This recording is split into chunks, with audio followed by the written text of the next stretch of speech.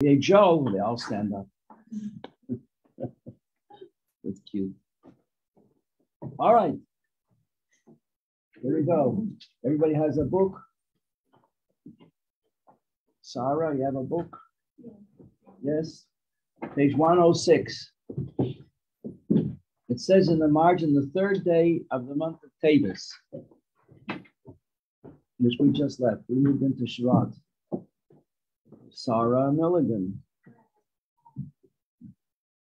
Nice to see you back, Sarah. Nice to be back. Yeah, good to be healthy. Yes. Great. It's like so many things in life. We only appreciate them when we don't have them.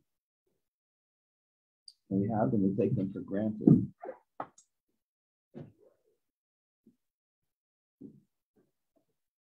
We should all enjoy our parents while we've got them. Okay.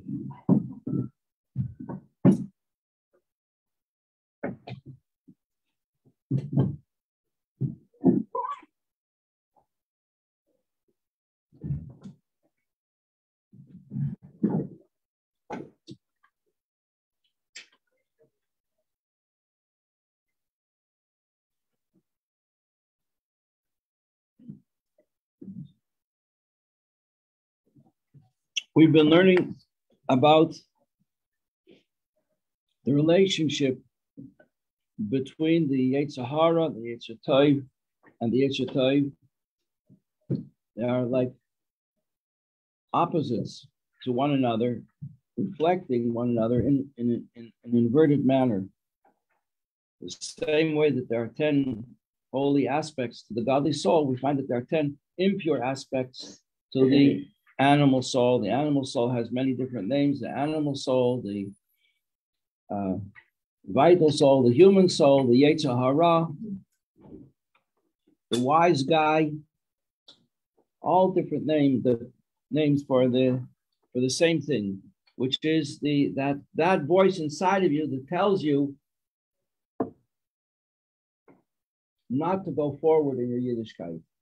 Like we learned last week in the Parsha, we read in the Parsha that after the Jews crossed the Red Sea and they were very excited about their relationship with Hashem, they lived with Hashem every single second, just like Hashem was splitting the sea every second. If he didn't split the sea every second, it would have caved in on them, which is what it did on the Egyptians. So here they were living with Hashem. They experienced it in their moment to moment life. And we have to take a great lesson from that to know that that's where we are now. We are now in the middle of the sea. The sea is split and we're walking through and we are in the presence of Hashem every single second. That's the lesson. And then but as soon as they came out of the sea, what happened? We see two events. One, they came they came to Elim, and what did they find in a place called Elim? They found well springs of water to drink and palm trees. So they could sit under the palm tree in the shade and learn Torah. That was there were a specific number of wells and trees to accommodate all the 12 tribes and all the people. So the first thing we have to learn after we get into our brains that we are living with Hashem every single second, just like we're crossing the Red Sea or the Sea of Reeds, is the next thing is, now let's learn Torah. Okay, so they did that. Then what happens? They run out of water. They don't know what's going to be. And they start to complain about where are they going to get food, where are they going to get meat. And once they start complaining, Hashem says, oh, you're complaining. And right away, along comes Amal. Here comes Sarah business. Right away comes Amalek and attacks them, the first of all the anti-Semites. And so many infamous anti-Semites throughout the ages, like Haman, Haman, and like what we recently saw in Germany during the Third Reich, are descendants of this terrible, terrible tribe of people who are just filled with bitter hatred of our people. And you think, how's that possible? We just went through the Red Sea, and right away, that's it. So we have to always be constantly grateful to Hashem, and when things don't seem to be so perfect, not to complain. Hashem will take care. But don't invite the Amalek in you to rear its ugly head. And what is the Amalek in you? Because everything in the Torah, everything we read about, has a spiritual counterpart in our own heart. What is Amalek in your own heart? Amalek is that voice inside of you that tells you, don't get excited. Cool it, cool it. Good morning. Who is this? This is Leah, right? Leah.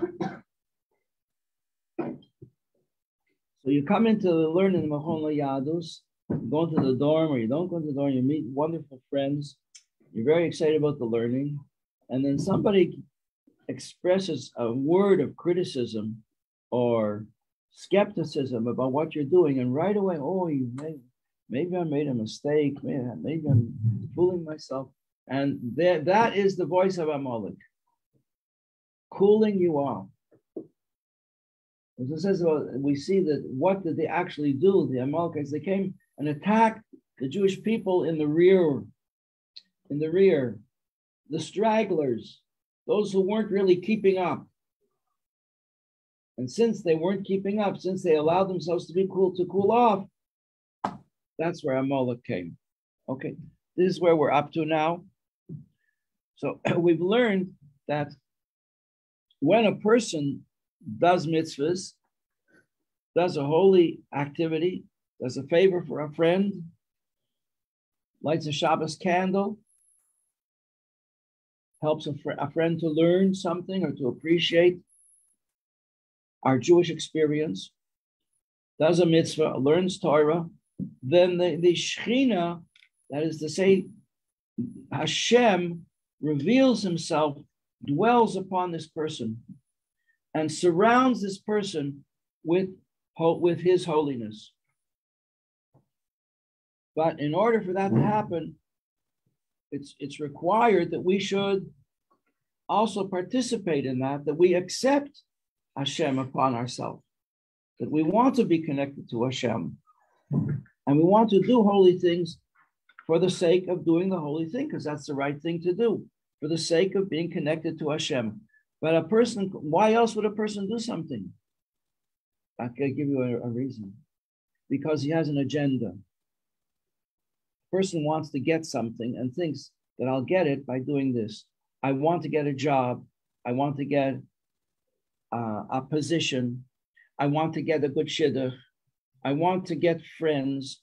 So therefore, I'm going to go through the motions. I remember reading a story about a person from, before the Second World War, who came from a very poor family and sat and learned in yeshiva with great application. What was the reason? It wasn't that he loved learning, it's that he knew how to learn, but he felt if I'm going to learn, I will be taken out of here. I'll be put into a yeshiva where I'll have food, I'll have clothing, I'll have a room and board. I'll be taken care of. If I'm not going to learn successfully, I'm going to go back to the poverty of my family. And he didn't want that. So he was learning to avoid the poverty. Okay. If we're learning for any kind of an agenda like that, then we can't say that the holiness of Hashem really rests upon it. The prerequisite for the holiness of Hashem to rest upon us is that we surrender ourselves to it. I'll give you an example. Like when a girl gets married, she has to give herself over to her husband so that he can be her husband. Because if she holds back, then he doesn't fully marry her. This is a husband has to take a wife. How does he take a wife? He gives her a ring, which is money. He gives her a marriage document, which is a contract. He takes her into his house. That's how do you acquire something? How do you buy a car? You give money, he gives you the keys, you drive it home. Until you drive it home, you didn't buy it. How do you acquire a wife? You give you get a document, you give her money, you take her home. When you take her home, she becomes yours. But she has to allow you to take her. If she holds on to her mother or to her previous friends, then she's still holding back. She doesn't fully become a wife. This is, I remember on my wedding day, this was explained to me by a chassid who said that the husband has his own inner quiet avodah of Hashem under the chuppah, which he's praying to Hashem. He's dedicating himself to the marriage that he's entering. The kala, her avodah, is to allow herself to be acquired, to free herself of all previous connections and ties, so that she can become completely connected to Hashem. This is called bitul. Okay, bitul. It translates it here on page 106 as surrendering oneself. I give up anything else. I just want to be connected to my husband. So in terms of Torah and mitzvahs, we want to be connected to Hashem. We do Torah and mitzvahs in order to be connected to Hashem, in order to do what Hashem requires of us. Okay? What if, on the other hand, a person doesn't do that? A person has an agenda. So then that's what we call in the popular expression of today, he has a big ego. If your ego gets in the way, you don't surrender yourself at all. You want to fit the whole of life to fit into where your ego sees things and wants to see things. So that's what it says on page 106. Okay, if a person does not have this quality of bitul, which is surrendering oneself to the holiness of Hashem, then the holiness of Hashem does not rest upon him.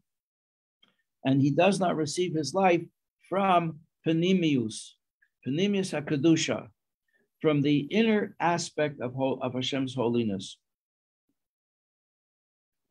Mahusa v'atzmusa. Now, these words, mahusa, atzmusa, mean the essence of a thing. These are subtleties in the Hebrew language that we don't have in English. They basically mean the same thing. Mahus is the essence of the thing, and atzmus is also the essence of the thing. Which is more essence than the other? It's hard for me to say. Often it talks about the existence of a thing as opposed to the inner life of the thing.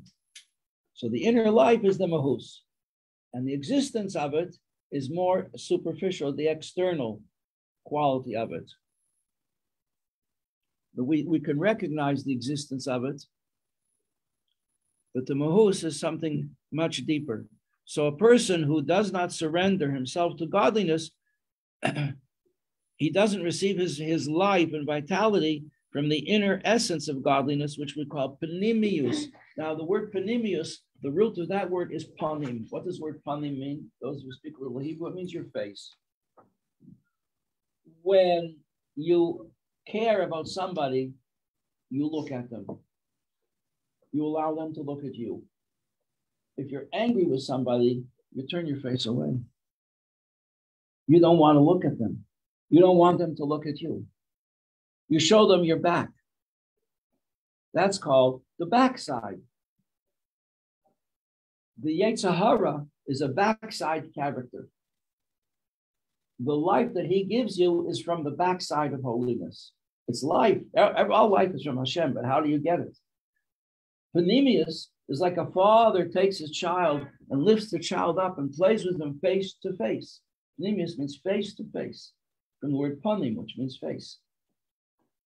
So panemius means inward, essential, from a deeper level.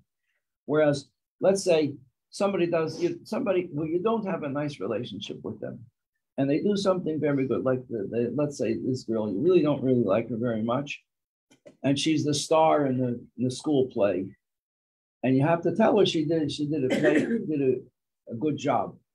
So you say, yeah, that was a real good job, sorry, but you don't really mean it. It's called a backhand compliment. Backhand means not with love, but with resentment. Okay, so life that's coming not from Hashem directly is coming from the back. Like it's the metaphor is used in Hasidus, like when you throw the dog a bone. The bone is from the steak that you had. The steak was made for you to enjoy. The bone is leftovers. You give that to the dog. That's how we get life from the Yetzer Hara, from the backside. Page 107. So this is a very limited form of life, and we get it through klippas. Now we remember klippas. Today we're going to eat fruit, so we're going to throw away the peels. Klippas means the peels. The outer, it's a protective covering. The real fruit is inside. Life that comes not through Torah and mitzvahs is coming to us through klippas. And if a person does not surrender himself to the panemius of God, then the life that comes down through a chain of life, through klippas, level by level, each level less than the one before. That's what it says here, descending degree by degree, through myriads of levels in the chain-like descent of the worlds. In the manner of cause and effect. Cause and effect means I'm thirsty, I drink, I'm not thirsty. I was thirsty, therefore I drank. It was a cause and there was an effect. I paid for the object and I was able to buy it. It's a cause and effect. I gave the person a nice compliment. I made him or her smile. Cause and effect. But then there's another level by which life is transferred, and that's not cause and effect. That's by a leap. That's called in a contraction. They talk about a quantum leap. I'm not sure what a quantum leap is. It means like totally other proportion, not something that's the next step. It's not the next step. It's a leap to a level that's completely incomparable, and that's called tzimtzum. And that is the key word. We can't translate it into English. There is no English word for it. Here's Hannah.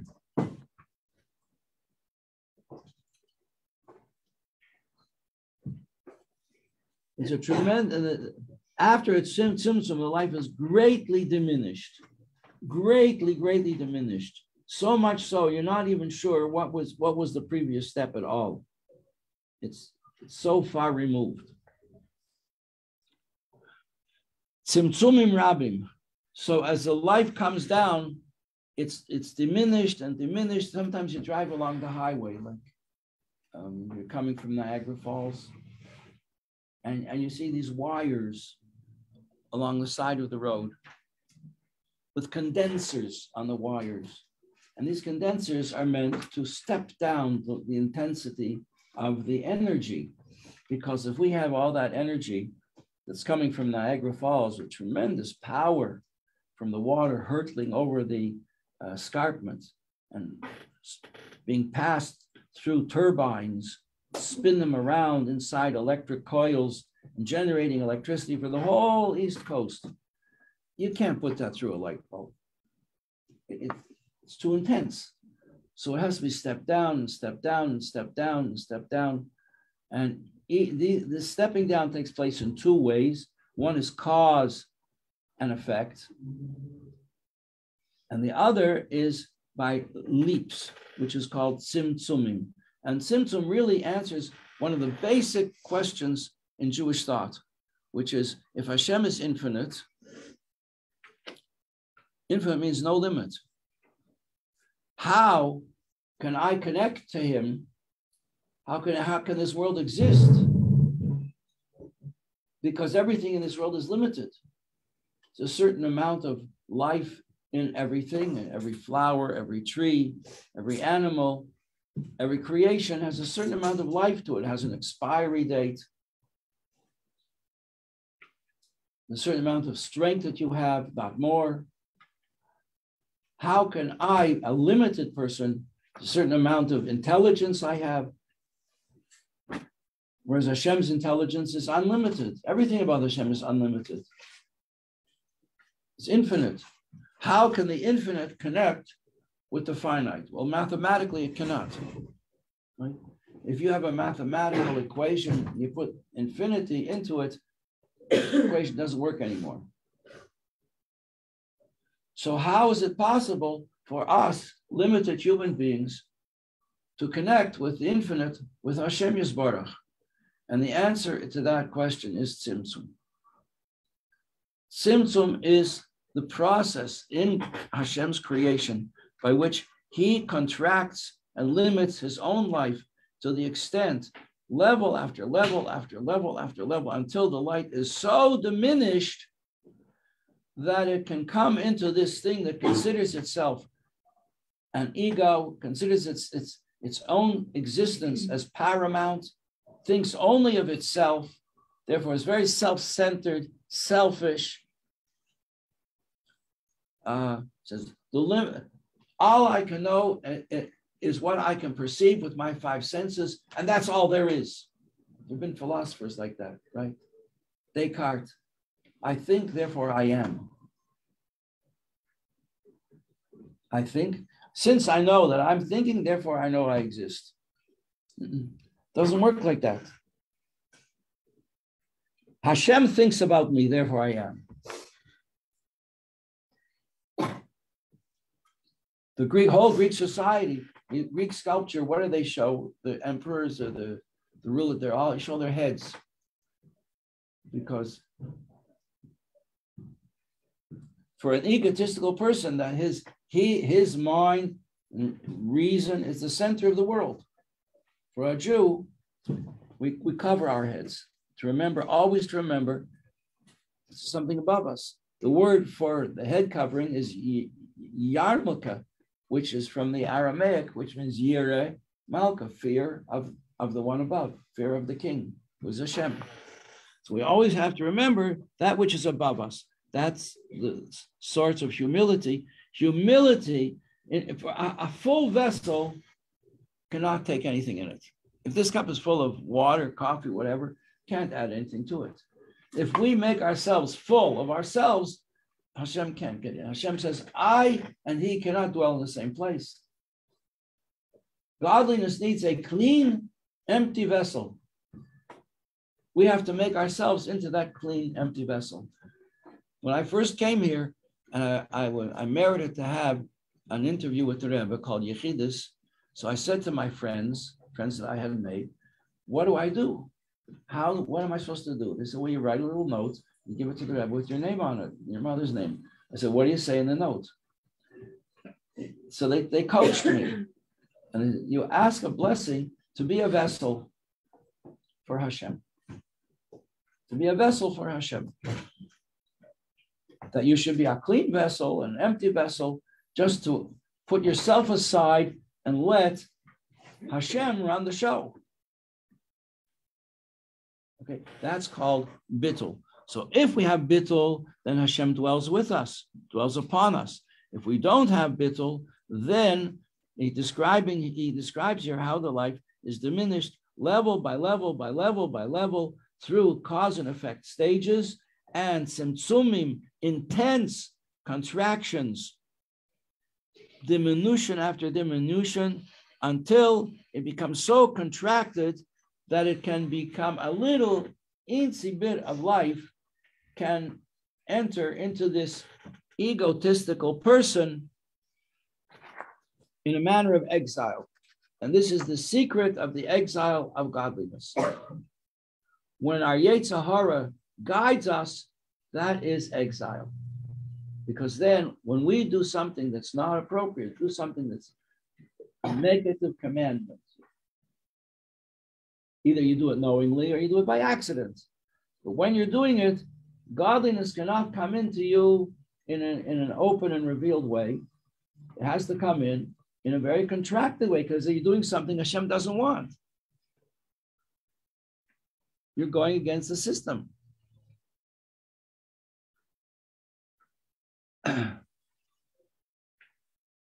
So therefore, a little bit of life can come in, but not what you really need, and not the full amount that you have the capacity for it. And that is the secret in a very personal way to what Golus is all about. That you have a godly soul, which your godly soul does not want to do a transgression, and therefore never consents. Never will consent to this. What's a classic example of this? Intermarriage. When a young Jewish boy falls in love with a young non-Jewish girl, they're both lovely people, that's why he likes her, and they get married. They say, all his friends and teachers and so on, family may even tell him why it's not going to work. He says, yeah, but my love is very strong. Our love is very strong. We'll be able to make a go of it. But the truth of the matter is, it's like oil and wine. They never combine. Oil and wine cannot combine. And the Jewish soul and the non-Jewish soul cannot combine.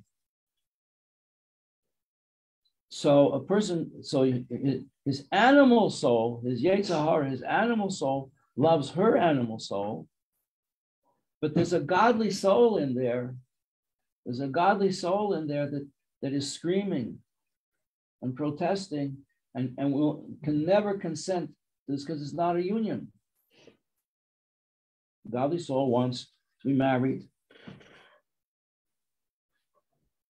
Like two drops of water, they touch, they become one.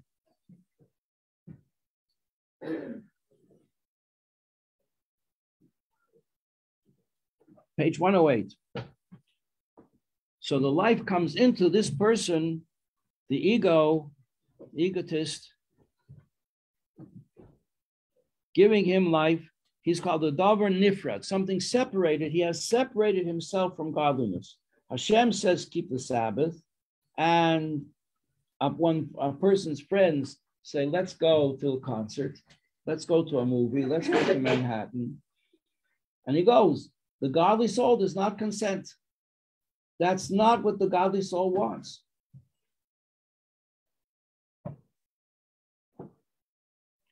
But you're getting life. So how are you getting life? The life is coming through the klippas. Now, it's not coming in a direct way, and we can't say that the holiness and the essence of godliness is dwelling upon this person because he's going against the grain. It's like a person trying to walk on his hands. You could walk on your hands, but it's not going to really go. You can't go through life walking on your hands. Okay, so the life comes into toich eisei davar hanifrat. So this is called a person who separates himself from the source of his life is called a nifrad. This in Hasidic terms is like the biggest insult to a person to say that he's a nifrad. He has separated himself from the source of life. So this minimized, contracted drop of holiness comes into the person in a backhanded way, not a willing way, not from the face to face from the holiness of God, but in a backhanded way from the klippas. And the life comes into him in a manner of exile. The godly soul is in exile in him, creating him at the very moment that it's giving him life. So that you get such a thing like Pharaoh, king of Egypt, decrying godliness, saying, I've never heard of this God that's higher than nature. I don't believe in that. His name is not in my book of gods. Even as he's saying it with energy that's coming from God. There was a philosopher in Germany in the 19th century who went around saying God is dead, heaven forbid. But really he was dead. because the energy that he had was coming from God. But was God giving him energy in a loving way? No. That was coming in a backhanded way. And yet giving him life, second by second, like we said earlier today, like the crossing of the Red Sea, the life is coming into us every single second. And this is something to think about, that we are constantly, all of us, we are constantly crossing the Red Sea. We are in an environment that is being created as long as the Red Sea split, as long as the wind, the strong east wind was blowing, right? If it stopped blowing for a second, the sea would come crashing back. You know, it's like bingo. You ever go play bingo? They have these machines that blow air, and the ping pong balls get blown up in the air, and each one has a number written on it and a letter, and they fall down one by one. But as long as the air is blowing, it's up in the air. Well, the whole world is like that ping pong ball, and the air blowing up is the godly force creating it out of nothing. And if it doesn't get, if it's not in the air chute, the stream of air holding it up there, then it falls back down. So this whole world is being created out of nothing. Remember our first class, the whiteboard with nothing on it? So Hashem has to create a place where the world can be. That and to do so, he has to hide himself. So if that hiding doesn't take place the whole time, then the world can't exist. So therefore, the world, Hashem has to constantly be creating the world out of nothing so that it won't return to its original state of nothingness, which is not nothing, but is him. So it won't return to its source of life in him. So here we have a person who is getting his life from Hashem as he's using that life to teach people that there is no God, or that you shouldn't do mitzvahs.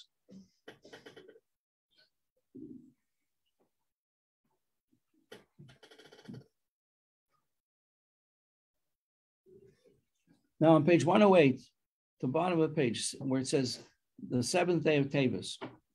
So that's why there has to be this whole process of hiding the light of godliness so that there should be a place where Klippa can actually survive. Because if Klippa doesn't survive, then there's no challenge. Then we only see godliness. If we only see godliness, we have nothing to choose. To choose something, you have to have a couple of opposites. Each one of them has to seem attractive to you.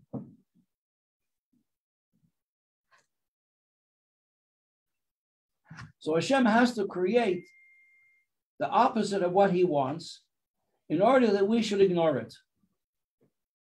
And we should choose to do that which is right and good and what he wants. We should do the mitzvah. So Hashem has to create all the temptations on Shabbos so that we don't do them. And then we connect ourselves to Hashem by connecting ourselves to what he wants. So therefore, Klippa, you see, has a very important purpose in life, which is to present us with a challenge, because challenges enable us to bring out the deepest sources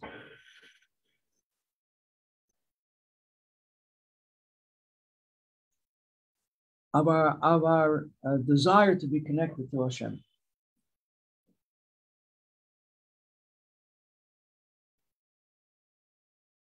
And this is something that Shluchim experience over and over and over again when they are challenged.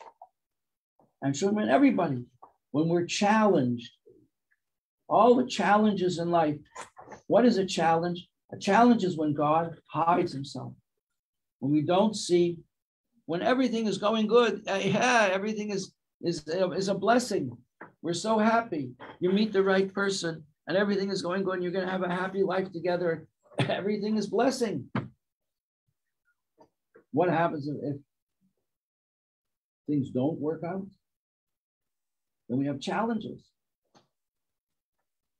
The point of a challenge is that you should try, Avis, what is it? Avis rent a car? We try harder. But until now, you didn't have a challenge.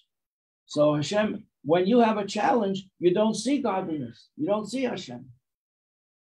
Ashliach told a story on shvat about how he was building a Chabad house, and he couldn't get together the money to pay all the bills for the building, to pay the contractors and to cover the mortgage. And the banks were foreclosing on him, and he was going to lose it. And he had nowhere to turn. He tried everything. He had nowhere to turn. So he decided, that's it, I'm giving up. I'm giving up. He saw the end. He saw no way of overcoming the situation. He went to the Ohel and he said to the Rebbe, I'm finished. I can't. I have 2 weeks till the bank forecloses.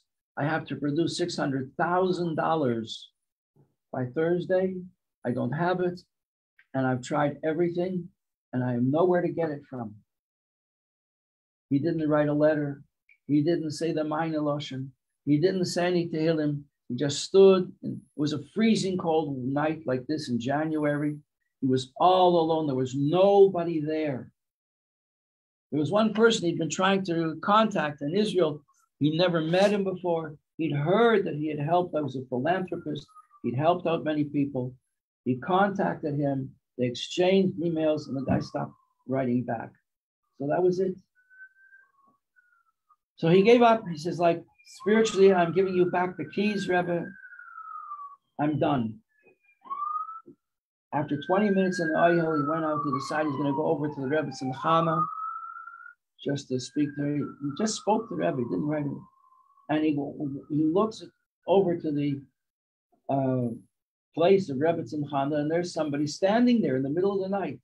What's somebody else doing there? There was nobody else at the Ohel. And he looks at the guy and he thinks he recognizes him. He never met him in person before. That's the guy he was trying to contact. He starts screaming his name. The guy says, what are you screaming for? You're going to wake up everybody here. He says, like, what are you doing here? He said, I just got off the plane. I came from Shea. And they speak, and he says, you know, I'll tell you, I helped a lot of people. He was, I guess, a very, very wealthy person. He says, I helped a lot of people, but I decided enough is enough. I'm not. You're telling me your situation. Okay. And he gave him all the money to bail him out. That kind of a challenge brings out the deepest things in you. And when you're in a situation and all of a sudden there's no more blessing and it just seems to be the opposite of blessing, it doesn't mean that the situation is bad. It just means Hashem has hidden himself from you, that you should burst through the hiddenness. To Hashem, I'm not giving up on you no matter what. I'm not giving up. And then the sea splits and all the problems disappear. Happy Tu B'Shvat. The best lesson of Tu B'Shvat is that we always have to be growing and we always have to be fruitful. We have to remember our roots. Our roots keep us strong in the big winds. When we grow, it's reflected in the tree trunk. You can measure the rings, right? But what really makes a tree useful and beneficial to mankind is fruit. What's the fruit? The fruit is doing favors. When you do a favor for somebody, when you feel for them in your heart, and you sympathize with them, and you help them, that's the fruit.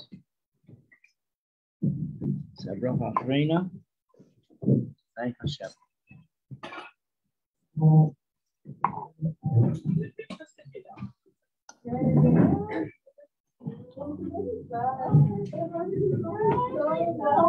my God.